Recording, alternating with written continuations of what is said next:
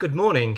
Welcome to Byte, the latest in our series of events diving into digital products. I'm Karl, Head of Design at 383, and I will be your host this morning. We're going to talk a little bit about scaling product teams because, as we all know, it can be quite challenging. It's not just about the people, it's also about the structures, processes, and frameworks that support them and everything that contributes to that.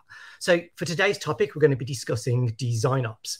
Now, DesignOps aims to address those challenges by applying the same kind of design thinking that we use to create some of the powerful products that we're building every day to the practice of design itself. So today I'm really thrilled to be joined by three wonderful experts to try and help me demystify the subject of DesignOps, find out how they're implementing this practice in their organizations, and discuss any lessons they've learned along the way. Because if they're anything like us, we're kind of winging it and making it up as we go. So it'd be really interesting to learn some of the stuff that have kind of cropped up in these very different businesses. So please join me in giving a very warm welcome to our panelists. First up, we have Victoria, who is a UI developer at Themis, an award-winning platform that helps identify and manage financial crime risks. Her background is in product design, and she's also a diversity, equity, and inclusion advocate, helping people get into tech. So good morning, Victoria. Thanks for joining us today. Good morning, Karl. It's really nice to be here. Can you hear me? Yeah, we can hear you okay. All good. We also have Patrizia with us, who is Head of Experience Design Operations at TrueLayer, which is a financial API platform where she's responsible for both research and design operations. A passionate DesignOps advocate, Patricia's also known for pioneering work in web accessibility and design facilitation. So I'll be looking for you to take over when I start mucking this up. Good morning, Patrizia. How are you today? Good morning. Hi, Karl. Thank you for having me today. Really excited. Awesome. Okay. And our next panelist is Saskia, who currently heads up research ops at Monzo Bank. Her past experience includes roles in design ops and research ops at Anaplan and Deliveroo. Sorry. Thank you for joining us today, Saskia. How are you?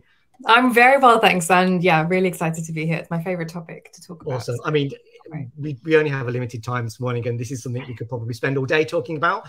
If anybody would be interested in that, then do let us know. Before we kick things off, we'd love our audience to get involved in the discussion today. You should all be able to see a questions tab to the right of your screen. So please drop in anything that you would like to ask myself and our guests, and we'll pick these up as we go. You can also upvote questions if you see anything you really like the look of, and we'll get to those at the end of the session. If you're joining us live, this event is also being recorded, so you'll have the replay in your inbox later today if you'd like to relive any of the action or share the event with some of your colleagues. So with the housekeeping bit, let's get started and jump right in. So DesignOps is a relatively new function. The kind of stuff that we do in DesignOps has been around for a while, but I think it's been discussed a lot more lately in the last kind of couple of years or so. And kind of getting a lot of traction, especially in the digital product world, both agency side and client side. I think one of the challenges with a subject like DesignOps, it can mean a lot of different things to different people, different teams and different organizations. So first up, I really want to tackle that and dig into a little bit more about what it actually means to provide the function of DesignOps. So Patrizia, we're going to come to you first. How would you define DesignOps and the job it needs to do? Well, first of all, DesignOps is a transformational discipline. It's not project management. It's nothing like that. So, my background is also linguistics. So when I started looking into the definition, I mean, the word is made by design. Let's not get into what design means. And operations, which means transforming the existing data context to deliver value to the users and the customers. So if you look at that, what actually DesignOps is that transformational discipline that tries and aims to create value for three types of main users. The first one is the designer and the design team. The second one is the design leader. And the third one is the business. And when we talk about value and the value that design operations can create, that goes into a lot of different nuances. It goes into giving back time to designers, increasing time to market, increasing time to innovation. It's about creating life-work balance for the team. So it's about creating spending efficiencies, reducing the waste. I mean, do you know how much waste do we have in the design process? Because we don't have automations. The engagement models with the cross-functional teams are not optimized, or because we don't have a clear briefing or planning or resourcing type of process.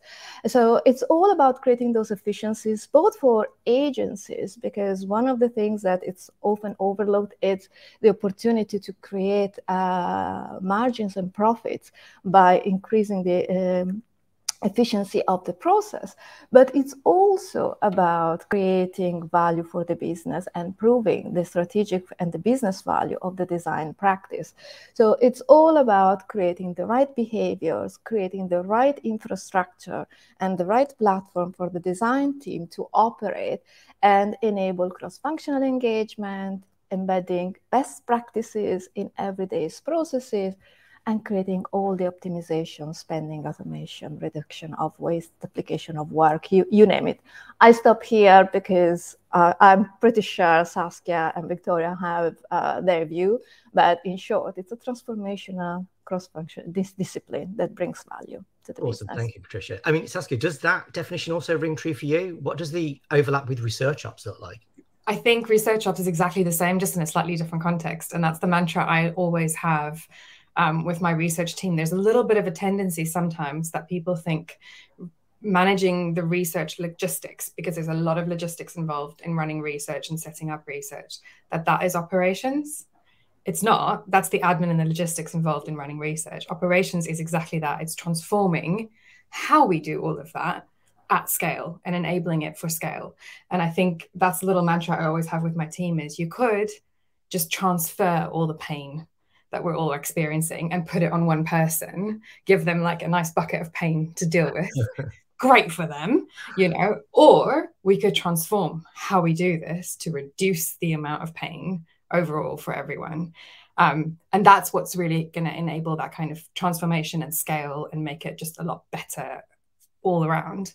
So I think it's very much the same approach as DesignOps. It's just focusing on the research team specifically, or people who do research, because that's the other kind of layer that you have with research operations. Is usually not just the research team that you're enabling, it's everyone who does research as well. And then the leadership. I love that you mentioned, you call that out specifically, Pat, that it's leadership, the business and the design team. I think there's a little bit of a tendency to think it's just for the design team and it's just to make the designers happy. And that's a very kind of limited point of view. I think one of the huge benefits I've seen and huge transformations that you can achieve is enabling effective design leadership and helping them to have the right role in the business so that they can, you know, have the right influence at the right points and manage their team really well, which then has that massive knock-on effect as well. Awesome. Thank you, Saskia. Victoria, I'm really interested in your perspective, especially as you come at this with a bit of an engineering lens. And as a UI developer, what does DesignOps mean to you? They've all said a lot, and I'm like, oh my God, what else is left to say? But really, as an engineer, I'll start with, I used to be a full-time designer at some point in my career journey. And I've shared this story before. I hassled the engineers on my team. I'm like, the button is not exactly what I designed, and I need it to look exactly like that. And the good story is that this also led me to start picking up coding and trying to see exactly what the issue was, my inquisitiveness. And I ended up loving that aspect of things and then moved on to that. I'll say in my experience, design operations has to do with not losing the very essence of the design up until the engineering aspect of things. And how do you ensure this? Imagine Saskia has done her due diligence, Patrizia has done her own thing. However, there's this thin line whereby the engineers can just miss it because the information is not properly distributed to the right set of people, and the importance behind that, the importance behind the reasoning. So for instance, The business has done the research, they've done the reason, the UX, and we know the reason why. Let me stick on the button. A button needs to be curved because probably you've done a user usability and you realize product users love when the button is in a certain way. And there's a reasoning behind that. The designer gets the reason, draws out the button, hands it over to the engineer without the reasoning behind it. So now the engineer just does the code and then it's like something get lost in the process. So I'm saying for design operations, I ensure that I get the reasoning behind every design. There is a reason to this button. There is a reason to this header. This image has to be clearer than this because of this. So when there's data backing that up, it helps the entire process of development. So for me, that is it. Like it all comes together at the end of the day on the UI development aspect. I love the idea that what we call it design ops, it's so much broader and deeper than that, in that it collaborates I think it collaborates every single team in every aspect of the business to make sure that we're on the same page and we're all kind of pulling in the same direction. That's fascinating. Thank you, Victoria. I want to talk a little bit about setting up this kind of function within an organization. There's a tendency to think of it as something that's really big and quite unwieldy. We've all heard about the Spotify model and how businesses like Netflix kind of use it at scale. And I think that can be a little bit of a barrier to especially small businesses and a couple of man teams stopping themselves thinking about what the benefit might be. And it's just for large established organizations. Saskia, in your experience, how true is that? Do you think you need dedicated design ops managers? Or are there simple, flexible ways that you can get started with it? So I think you can, obviously, before you have a design ops person or, leading the function, a lot of the activities that fall under the remit of design ops will be taken care of, but by various leaders in the team or by individuals in the team, design leads who aren't like a official manager or leader, but quite senior and take on some of those bits and pieces. So things will be happening for sure. It's not like there's a vacuum that a design ops person comes and suddenly does all of this from scratch that was never done. But I think that the magic comes from having it as a consolidated function and a consolidated role where you can take that end-to-end view and you've got that holistic view across the whole design process.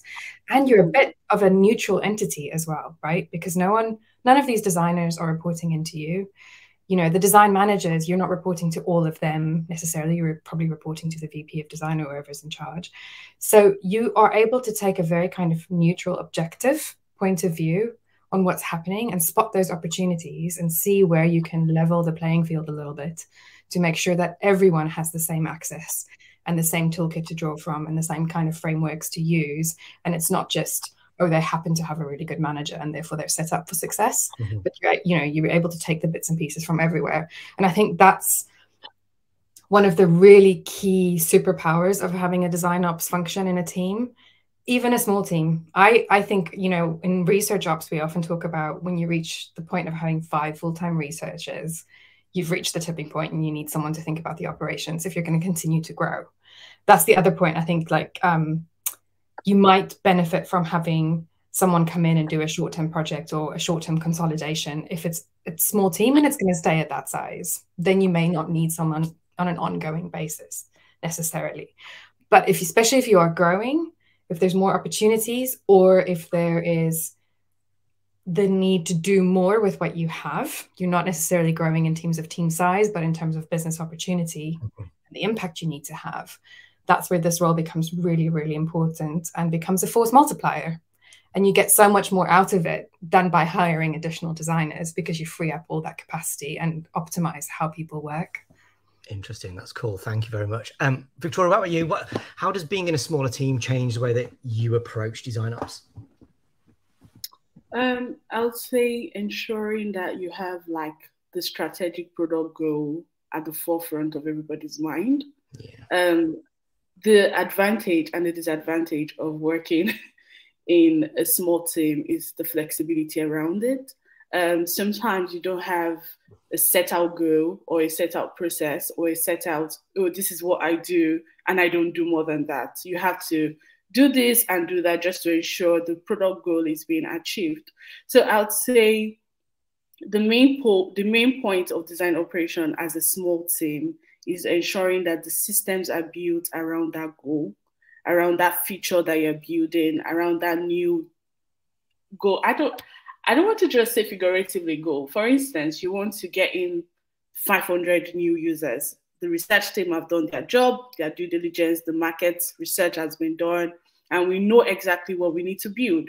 So how do we move from what is to be done and what is to be achieved? So putting this all down in a place like a Trello board or a Notion board, or just getting everybody in a workshop and getting everybody to get in their ideas is more like a very fast, agile development process, but it is always, always there guiding everybody through the process. So every day, individual teams, individual people can go on to remind themselves, okay, this is what we are working towards. This is where we are at. This is where we are going. So accountability, ability to document things, I would say this is very important in the design operations of things for a small team. Yeah. Brilliant, thank you. And I think you touching there again on the broader functions within a business, and this is kind of what I want to talk to you about, Patrizia. How do you think DesignOps can move beyond just design as a function and start to benefit those cross-functional teams and other departments within a business, not just kind of client side, but maybe like agency side as well? Well, you know, design operation and the design team is cross-functional by definition. You can't have design if you don't have the PMs, if you don't have the marketing, if you don't have engineers. So design operations is not just design thinking, it's system thinking. Mm-hmm. Because every change, every improvement in the process you bring by, for instance, embedding best practices in the workflow will necessarily have an impact on the other teams. If you change the planning process, if you change the briefing process, if you change the tool ecosystem, that will cascade down in a way or in another to all the cross-functional partners we work with. So it's not so much thinking about design operations as project management on steroids or project management with design thinking. It's pretty much change management. It's about looking at the design organization and looking at the way it's operating to generate those efficiencies and to generate those improvements that have an impact on everyone.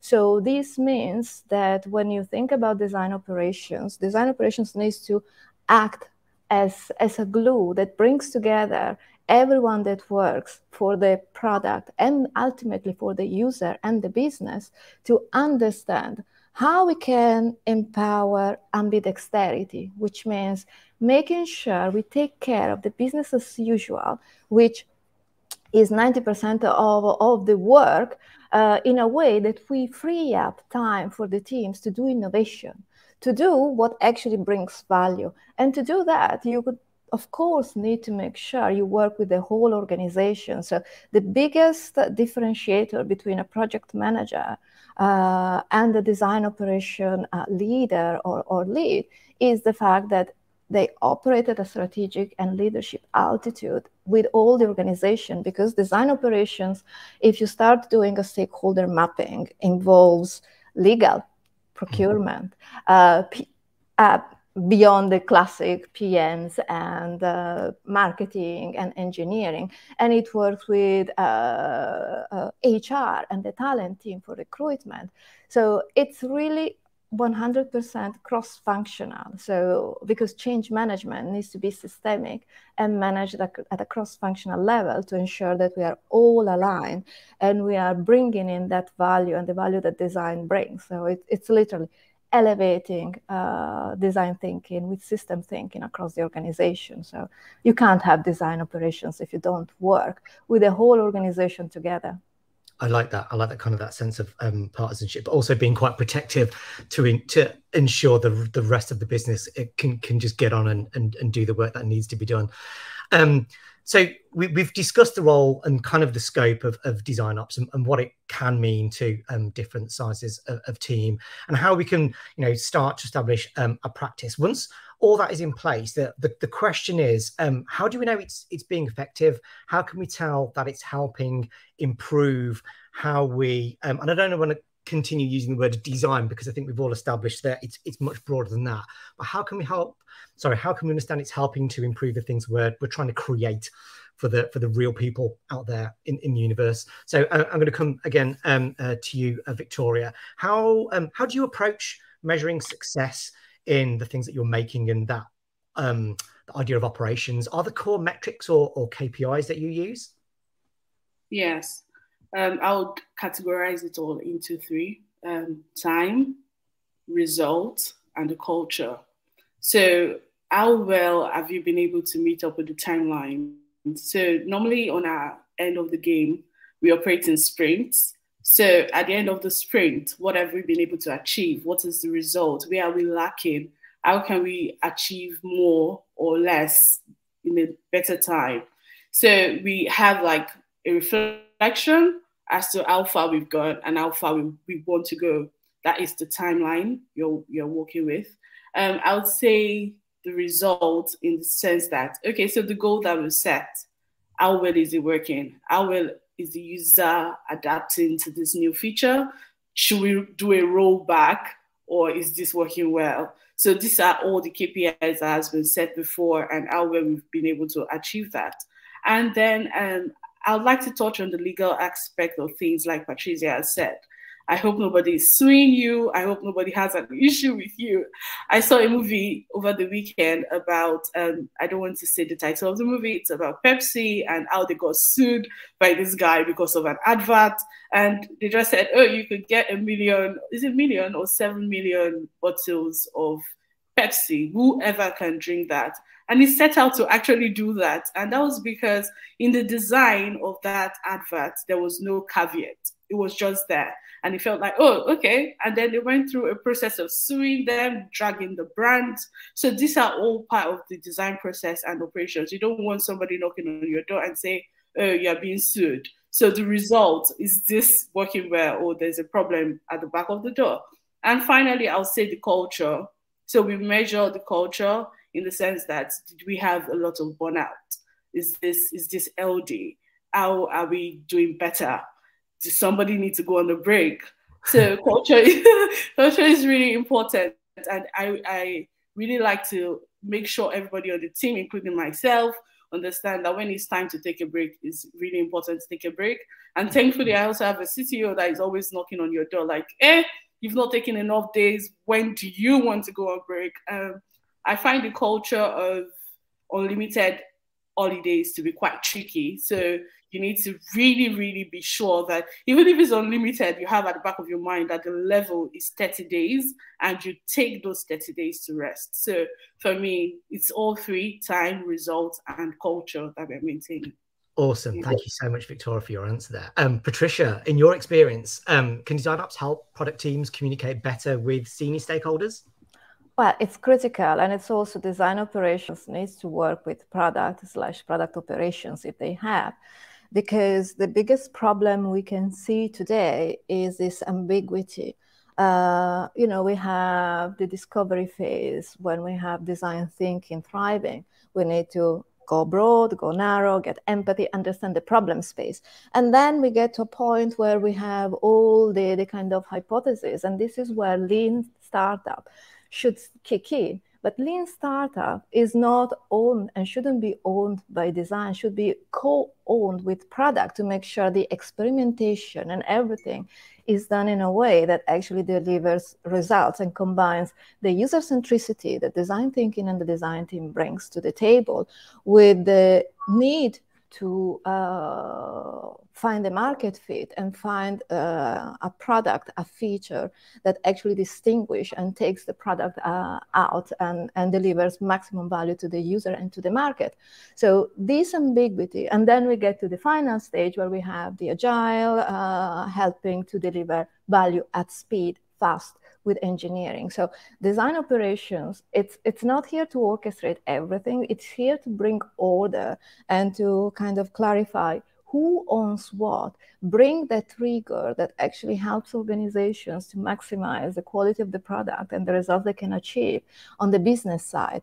So when you say, does the design support product, it's part of it. It's the DNA. It's the source of good product. It's the source of innovation, and design operations enables this by making sure that the teams can grow, that they can develop, they have streamlined processes, that they have the tools, and the tools are in an ecosystem and they are right. So it's about making sure the teams have the skills to grow. So, and bring all that to the table and work together, creating those synergies with the product organization to make sure that we work together. So it's part of being cross-functional by nature and being user-focused with a business lens and a business view of what we do. I think one of the key themes that's coming out of this session is that collaboration and removing departmental bias and just getting rid of those black and white lines that can sit between teams. I think that's crucial, right? It should be lots of grey areas and lots of kind of just being nosy with each other, I think, to break these things down. Awesome. Thank you, Patrizia. Absolutely. If I can just add, design operations, it's about facilitating processes, removing bottlenecks, and making sure everyone is aligned for the greater good. And we enable designers and product teams to be the best they can. Okay, excellent. Thank you, Patrizia. And then finally, Saskia, to you, one of my favorite questions at the end of this panel discussion is this one. I mean, what are some of the major challenges or common pitfalls that you see with design ops? And are there any lessons that you've learned along the way? Yeah, I mean, it's really hard to kind of condense this into a couple of themes. How long have you got? Yeah, exactly. This is the rest of the hour. So I think there's a couple of key things that I see, kind of touching actually on what Pat and Victoria just said. So to Victoria's point, I think if you don't take that holistic view of the metrics and what you're trying to achieve and how you're going to know that you're heading in the right direction and that design ops is having the right impact, you limit yourself massively and you get very stuck. So I see a little bit of a tendency in some design organizations to think that they're going to have a design ops person come in, they will own culture. They will be responsible for culture, all the fuzzy things, all the like team meetings, team rituals, making people happy is going to sit with design ops. It's impossible. You cannot make people happy. As Tess Nixon said, unless you're a cat, kitten, or a puppy, you cannot make someone happy. That's just not an achievable thing. And I think actually like that culture bit and the happiness at work and the feeling comfortable at work and being able to excel without burnout, that's almost a byproduct. It's almost an outcome of having that effective infrastructure that enables you to work effectively. And that shouldn't be like the only thing you are thinking about, because that's not a holistic approach, right? And you're going to get very stuck very quickly.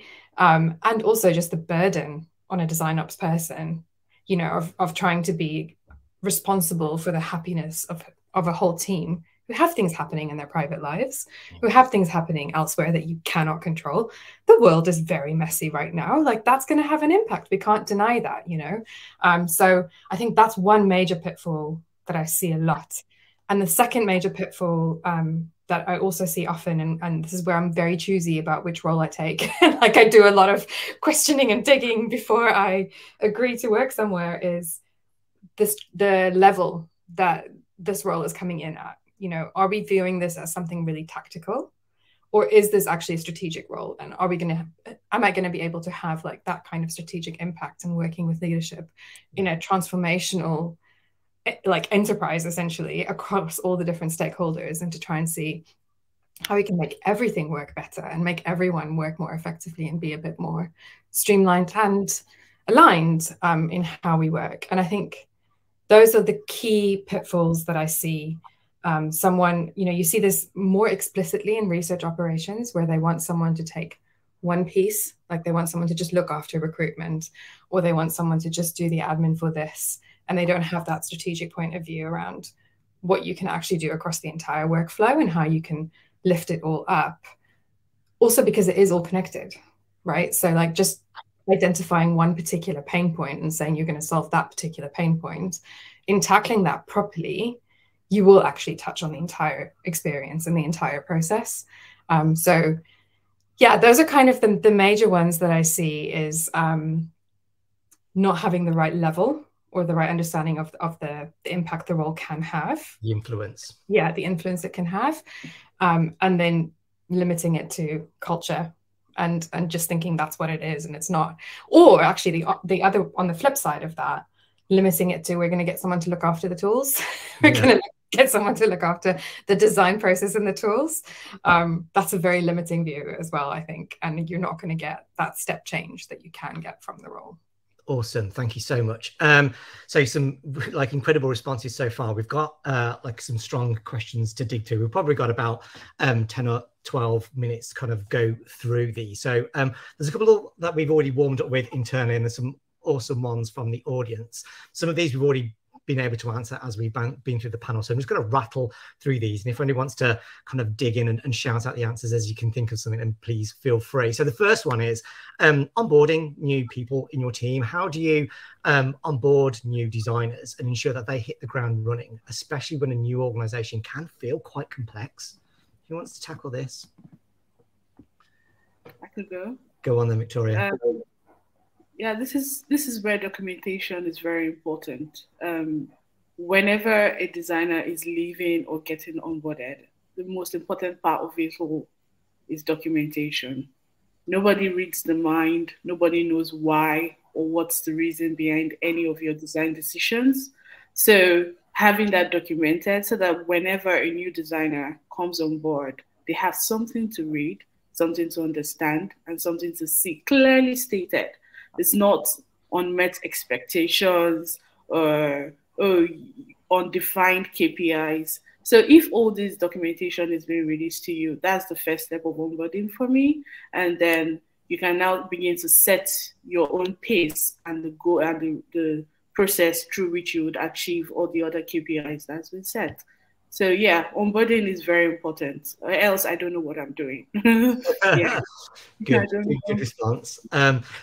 Saskia, you mentioned it's DesignOps isn't just about like the tools and the processes there, but when we're considering things that we use to get our jobs done, how does DesignOps influence the things that you're using and even adopting new things? You know, there's a new tool coming out every day.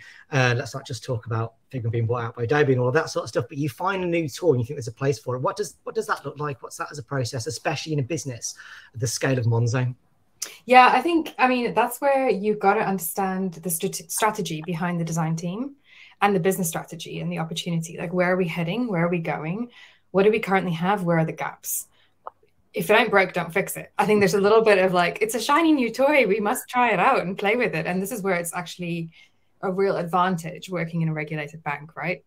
Because we have to go through quite a lot of due diligence before we can onboard any new tooling. So we've got to be really sure that this is actually worth the effort of going through onboarding.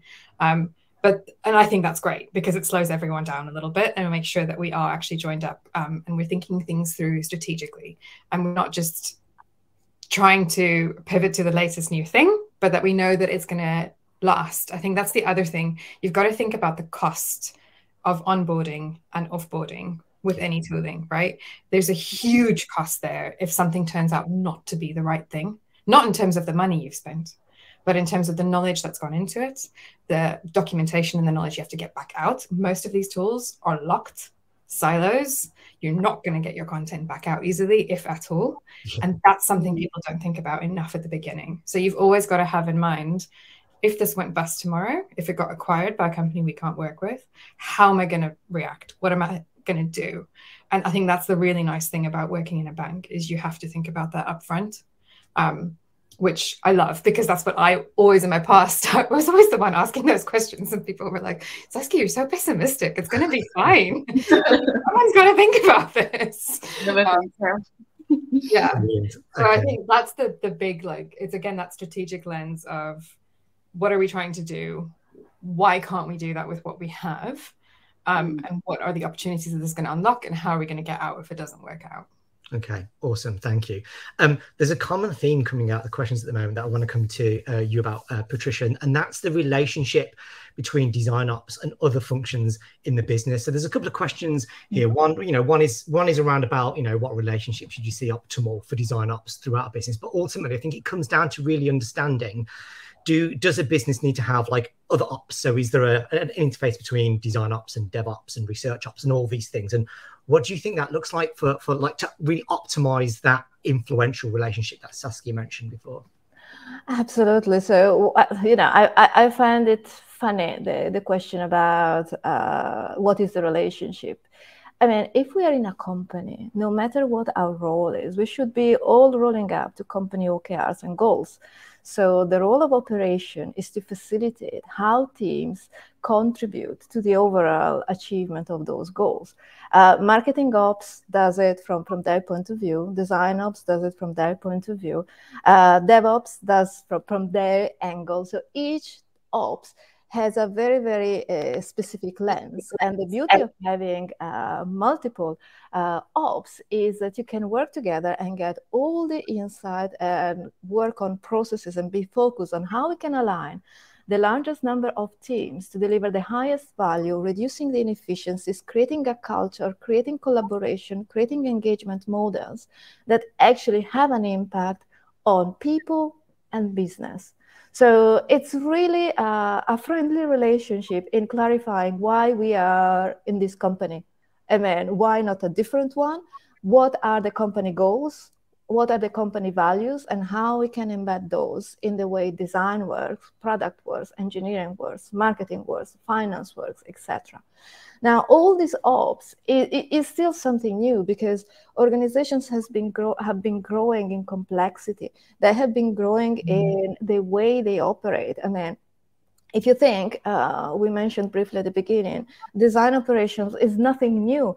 Before, it was kind of distributed and seen as a task, as something that, someone needs to fix and onboard a tool. Someone needs to take care of the Christmas party and the team events and offsite. Someone needs to do whatever, the research playbook. And it was always someone within the team that spared their time to do it. So rather than focusing on what they've been hired to do, I mean, a researcher has been hired to do research, a designer to do design, not to manage tools. So the complexity that has grown out led to the need for someone not only to have the tactical view, but the strategic view to decrease inefficiencies, and there are enormous efficiencies. But to go back to the relationship that we need to have, it is really the relationship where we work together to bring value. Otherwise, what do we do in this company? Why are we here? I mean, there's a lot of strategic thinking, alliances, partnership that goes into that. But it's absolutely, and it goes way beyond the ops teams and everyone. It's having a purpose. Design ops is a purpose-driven function. I want to add a little extra question to that, Patrizia, and if anybody else wants to jump in as well. We've talked a little bit about measuring that and what it looks like when it's in flight. What about before the big bang, before you have design ops? How do you justify and plan for the ROI on that to take that to the rest of the business to say, please, can we have a design ops function? What does that look like and how do you tackle it? So, inefficiencies are endemic. So when you start looking at the design process end to end, you will find that people are using tools that are kind of in a trial mode. So you start talking about risk, reputational risk, because if you use a free tool, chances are it's password protected, and maybe you're using it for, the latest innovative mock-up, and, you get a layoff and someone suddenly it goes out in the market. So you have reputational risk. Or you start simply looking at how much designers are spending doing rework. I define rework as a designer working on the same project, not on iterations. So learn, test, learning loop. So test, learn, and improve. But because, the stakeholder changes their mind, the stakeholder disappears, the brief is not clear, the goal, what we do is not clear. So, I mean, I've been in companies where the rate of rework was 55, 60%. We also know by a lot of researchers, not that researchers that I did, but a knowledge worker generally spend 60% of their time doing something else, which means they do 40%, they spend 40% of their time doing what they've been hired for. Now, I did experiences where I measured how much time designers were spending doing non-design work, and it came out in an astronomical cost. So you just you do the math. Hey, designers are spending this amount of time doing non-design work, which means that to deliver something, we have an extra cost of 60% because they need to work longer. Now, this also comes with other costs, which is life-work balance, because if you expect designer to do something that is not design, plus the work that design needs to do, and the deadlines are strict, you realize that life-work balance goes down. And if it goes down, quality goes down. And if the quality goes down, it goes into, oh, we need to work more because, hey, the quality is not there. So it's a cycle. And this is how you can prove. And it's a fun game. Awesome. Thank you for that, Patricia. Now we're almost out of time, so I want to close out with one last topic I want each of you to answer. If people want to learn more about DesignOps and how it could benefit their business, how should they get started? Are there any resources, communities, or events that you think that they should look up? I'm going to come to you first, Saskia. Have you got any thoughts? Yeah, so many. I think actually Patrizia, who's on this call, has a lot of really excellent writing on the value of DesignOps. So just look her up on Medium. There's a lot of really good articles about DesignOps and the value DesignOps has by Pat. I think Rosenfeld Media has a really lovely DesignOps community. They run monthly calls, but also there's a lot of resources and a lot of writing in Rosenfeld Media, and they run the annual DesignOps conference as well, which is like gold with, you know, a lot of really excellent talks. And so a lot of the past conferences talks are actually on YouTube or other channels where you can see them and look at them. And there's some really lovely talks in there about this is DesignOps 101. This is how you can get started. This is the value it can bring, including, like, to your earlier point, as well as looking at the optimization and the efficiencies you can have. There's often like a menu of things that just no one is getting to that need to happen in the design team, and that just no one is able to do. And you can work out, okay, if we had a DesignOps person come in, they could start some of this and look after it. You know, to Victoria's point, the documentation is often the last on the list, or it's there, but it's not up to date and it's not maintained, or it's there, but it's really dry and it's really difficult to actually get to grips with, you know. And so what are the other ways that we can do that kind of documentation and onboarding? But there's a wealth of resources there. I think the other point that I would make is DesignOps is really contextual. Like, it's got to fit with your organization, with your team, with your business strategy and your objectives. And so there isn't like a one size fits all, this is what it is, and we're really rigid about it. There's a whole menu of stuff you can be looking after. There's a whole range of metrics and frameworks you can use. But the ultimate goal is transforming how we work so that it's better, really, for everyone. Awesome. Thank you. Victoria, is there anything that you would like to add? Yeah, I was really particular about Rosenfeld. I don't know.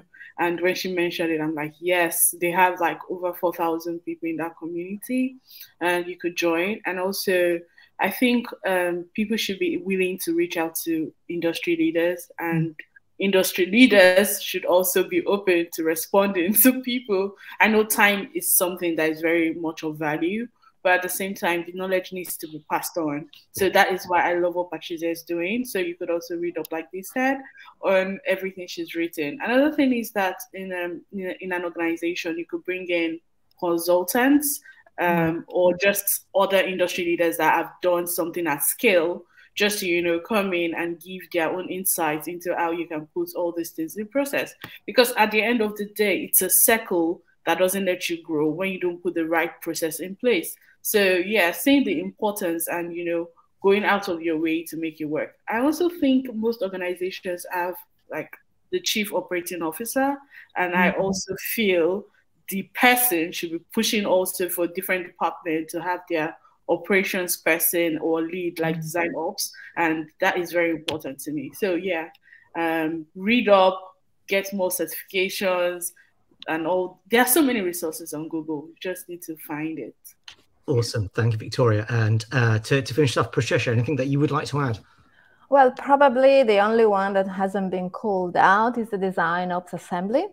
So that's a really good resource. They have trainings, they have a very active community, and there's also DesignOps LOL, which is an Australian community.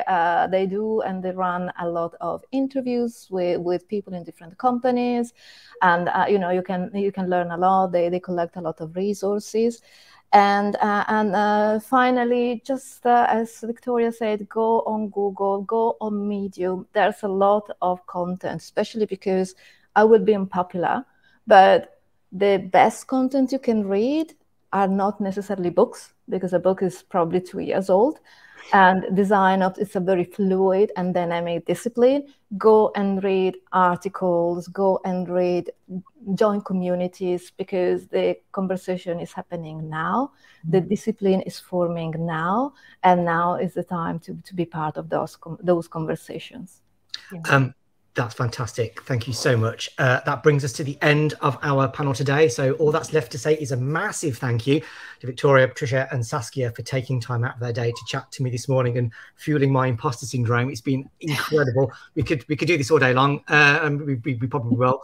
And also to our audience for joining us and submitting your questions. I know we couldn't get to them all. But I hope you've enjoyed watching it as much as I've enjoyed taking part and talking to our panel. So look out for the replay in your inbox later today. Our next Byte event will be coming up in February. So follow 383 Project on LinkedIn to hear more about that. Finally, you can also catch up on past Byte events and lots more digital product thinking on the 383 blog at 383project.com. All that's left to say is enjoy the rest of your day. See you at the next Byte. And yeah, thanks for coming, everyone. See you soon. Thank you. Thank you. Take care. Bye. Cheers. Bye. Thank you.